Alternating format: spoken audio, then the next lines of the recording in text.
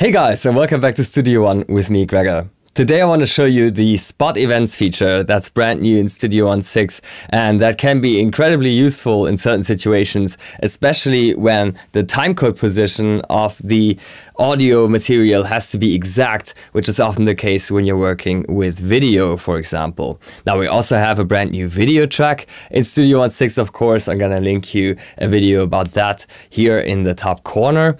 And let's check out how spot event can be a complementary feature to that. So in this project right here, I have a video file currently inserted onto the video track. And now I could go ahead and do all of the kinds of edits to it that we would expect from classic audio and MIDI events, usually in Studio One. In previous versions of Studio One, the video track has been merely a playback track, so to say. It was only able to play back the video file that you inserted and maybe adjust an offset to it, but that's it. Now I can go ahead, go to the split tool, for instance, set split points.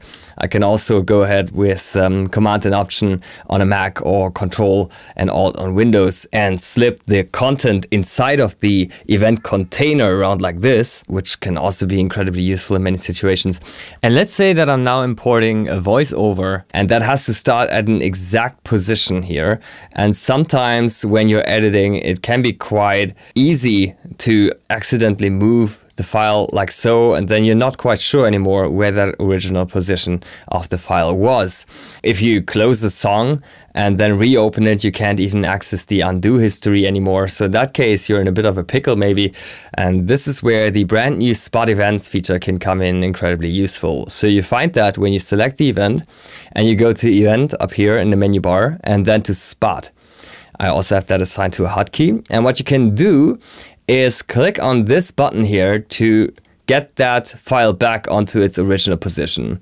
Then hit OK, and as you can see, the event is snapping right back to where it was in the first place. Now, this is really, really useful. This works with any kind of audio material that has been recorded inside of Studio One or is a broadcast wave, meaning a wave file that has timecode information embedded inside of it.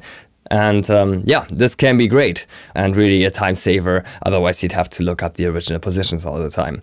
Another thing that can be very useful is if you're importing brand new audio and that needs to go to a specific position, then you can also use the spot events feature very nicely, of course. Once again, select the event, go to event and then spot, and then just enter the exact start time that you want in either seconds, samples, bars, or frames. That's also possible. You can also set an end time, so you can really crop this file to your liking.